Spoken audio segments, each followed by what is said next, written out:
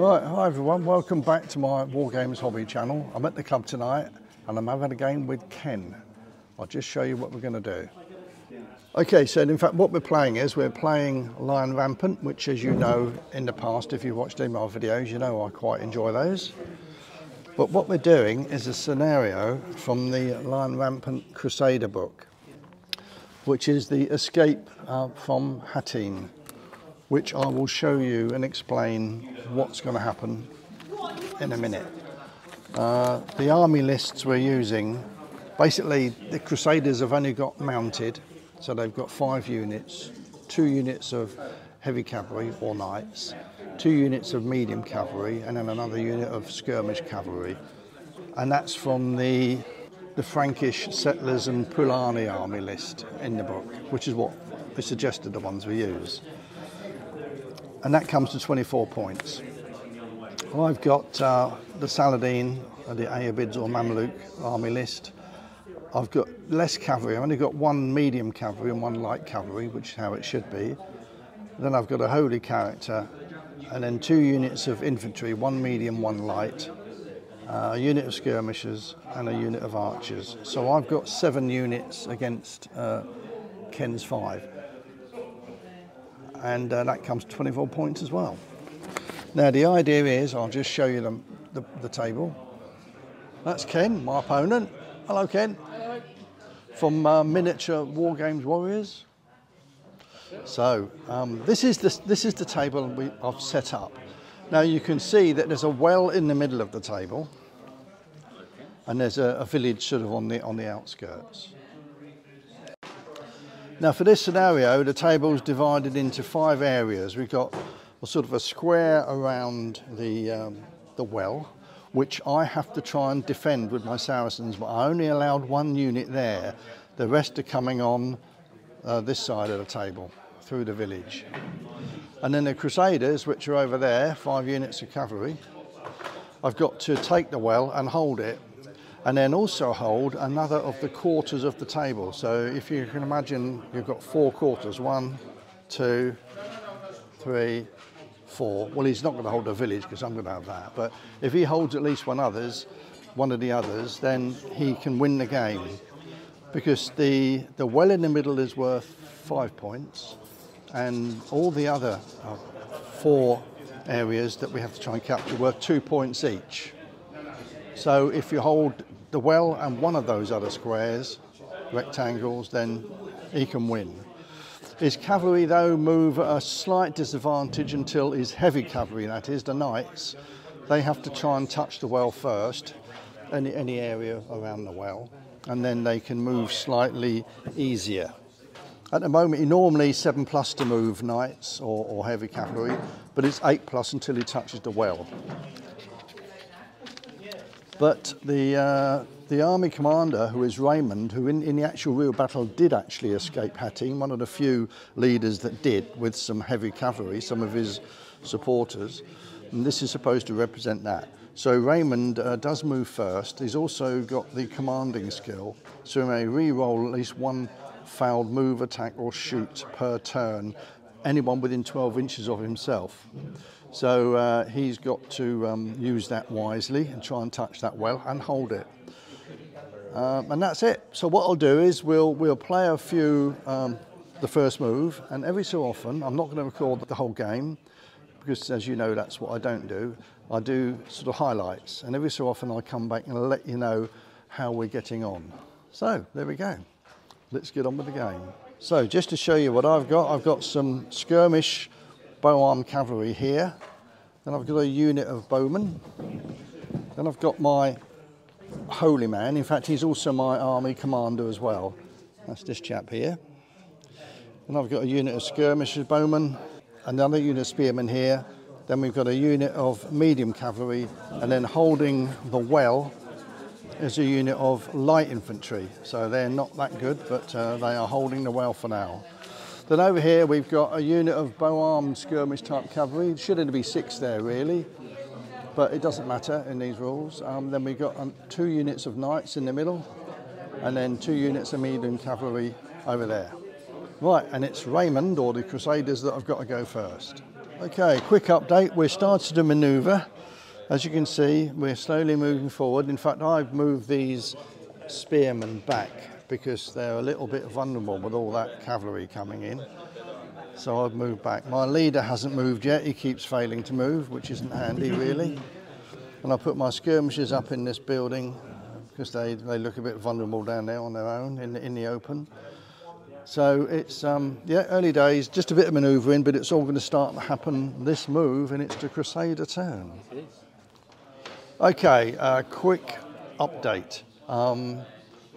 As I said last time, we're now all getting stuck in, and it's been really a good move for the Crusaders.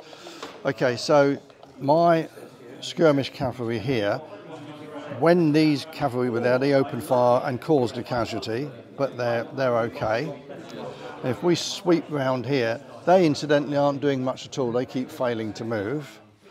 But over here, the knights charged. This unit that's here, I've now lost 5 men from that unit because they did lose 1 from the skirmish cavalry here, and they lost another 4 in the melee, and they've had to fall back. But they didn't fall back because they're broken. They did manage to stay there, but because they lost the melee, they've fallen back. They've fallen back in good order, really.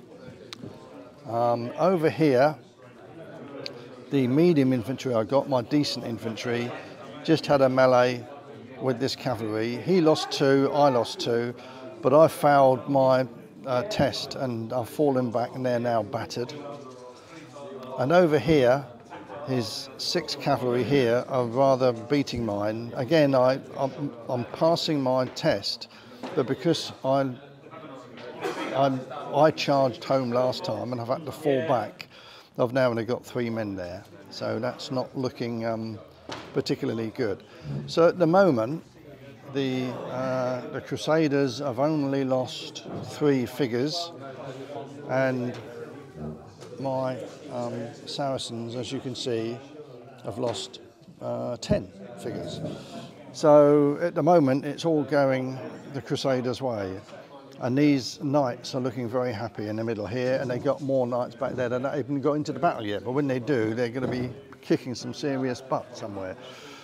So, yep, I need to hopefully recover things in this next move, and I'll report back when I do. Okay, quick report. The knights over here charged they had to charge, they had to do a wild charge, charge my skirmish cavalry, but I managed to evade. I shot at him, but didn't do any damage, and I evaded. Because if you do an evade, you only hit on 6s, and of course, to knock a knight off, I've got to get 4 hits, and I didn't. I think I got 2. So anyway, but at least they lived to fight another day. Over here, my bowmen aren't doing very much. They did fire on it's the Crusaders' turn. They didn't do any damage there. Yeah, so my bowmen haven't done really much at all. They have lost just 1 figure, but they're not shooting very well. Over here, the light infantry unit I had in front of those knights died to a man, although they did at this time manage to take 2 Crusader knights with them, so that's good. But that unit has disappeared. My leader is looking a bit vulnerable here because if they get attacked, they're in trouble, so I'm going to be running away there in a minute. The Black Guard in the middle did well. Although they've lost now 4 figures, their courage test was fine, but the attacking medium cavalry failed their courage test, so they've withdrawn. They've only got 2 men left there now, and they're battered. And over here, my single figure is battered. He's on his own. But I did manage to take a casualty off that little red marker, because they're based in 2s. The red marker indicates that they are down to 5 now. So the Crusaders have still got the upper hand, but we are managing to whittle them down, the mounted figures anyway, or the medium cavalry and 2 knights. We're whittling them down a little bit, but it really doesn't look that positive for the Saracens at the moment. We're looking for a good move. It's my turn next, so I'm hoping to do something really special. I just don't know what it is yet. Okay, so nothing happened here. Over here, my bowman fired and managed to kill a couple of these guys, and their skirmish cavalry are falling back. However, I'll come back to that one in a minute. Over here, my My single guy failed his test and had to withdraw again, but if you do that when you're already battered, you lose another figure, so he's gone. My skirmishers up here didn't really do much. They're not having much luck against knights. They need to get 4 hits. They're never doing that. And you notice there's a gap though, and in that gap was my black guard. Now they did actually do equal damage. They lost 2 more, but they took off 2 knights as well. So the knights, though courage was okay, and sadly my blackguard managed to roll really badly, and they fled. They've gone. They've routed. So the Saracens are really struggling now. All I've got left is some skirmish cavalry over here against the knights. I've got a bow unit, my leader, who's very vulnerable because he's not very strong at all, and these skirmishers in here on the roof. Now the thing is, I can't at the moment capture as much territory as I need to. He's got control of the well, and it's in fact the last turn now anyway. So yeah, I'm clutching at straws. It's just a case of how much he beats me by rather than if he's going to win. Are you happy about that, Ken? Yeah, of course you are. Yeah. Well, I'll report back and tell you what happens, although we do know really there's not much I can do to win this game now, because he's got most of the territory that he required and he's in a much stronger position unit-wise anyway. Right, okay, report back when it's all over. Okay, the game is over as expected. What happened was I couldn't really go into combat with my leader because they would have died horribly against, even though he's only got 2 knights left, or there's 3 figures there, that represents the leader. The bowman opened fire, didn't do any damage, and so did the skirmishers in there to try and whittle him down in the hope that he would run away, but they failed. They got 3 hits each, but of course you need 4, so I wasn't able to do that. The cavalry cavalry have moved around here. The unit that was here had to retreat again, so lost another figure. That unit's still battered over there. The knights managed to wipe out my light cavalry here because I tried to evade but didn't, and then he charged me and wiped me out. So it's effectively over because he's got the central well, he's got that top corner, and he's in charge of this top corner as well. These are dead, so I've got this corner and maybe that corner over there, but it's not enough. He's got 3 of the 5 terrain pieces, and do battered units count as holding the terrain? They count as what? Do they count as actually holding it? Yeah, they're still there, aren't they? Yeah, they are. Yeah. So yeah, it was a good game, but the knights were just as always, very powerful, and I didn't roll that well, did I, Ken? No. I was rubbish, wasn't I? No, you didn't my roll dice. that well. I changed my dice twice to try and find, get a bit of luck, but it didn't work, did it? So there we are. That's the scenario we played, the Hattin, or the escape from Hattin, and Raymond, this guy here, with holding his sword high. He's a part of that unit really, but he managed to get away, which in fact is the truth. In the battle he did manage to get away from Hattin, one of the few survivors, with a small retinue of knights. And that's exactly what we did in this game. Yeah, it was. It was good fun. Yeah, it was good Thanks, fun. Ken. No worries. Right, good fun.